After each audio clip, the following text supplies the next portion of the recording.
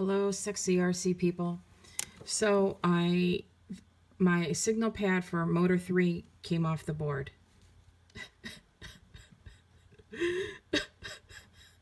Shh, don't cry. We can fix it. So we're going to remap the signal pad to the LED pad and then just solder signal over here. So this is how you do it. Okay, so you go to the CLI line and we're going to type resource. Oops, they have the cursor.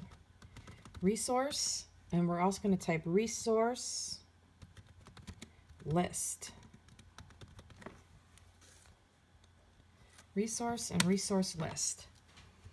And what we're going to do is, so motor 3 is currently assigned to resource A03, and the LED strip is assigned to A01. So what we want to do is take the A01 from the LED strip and assign it to motor 3. So this is how you do that.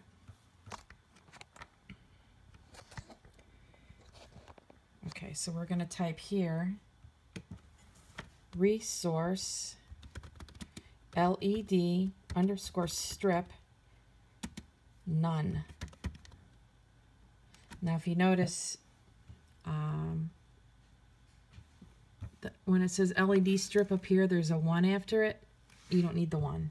Just LED strip none, enter. And it'll say resources freed if you do it correctly. Freed at last.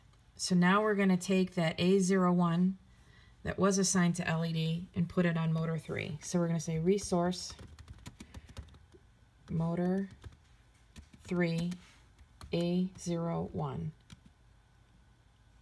Save. That's it. You can always go back to CLI and type resource and see that motor 3 should now be A01, which it is. And just as a little aside, if you have a lemon receiver, when I did this, I did this before I had my receiver bound to the board, and I could not bind my receiver. So I ended up reflashing the board, and then I bound the receiver first, and then I did this procedure. I don't know if that's going to be true for everybody or just with my setup, but that's what I had to do. So yeah, if your receiver doesn't work, just do that first and then do this second. Peace.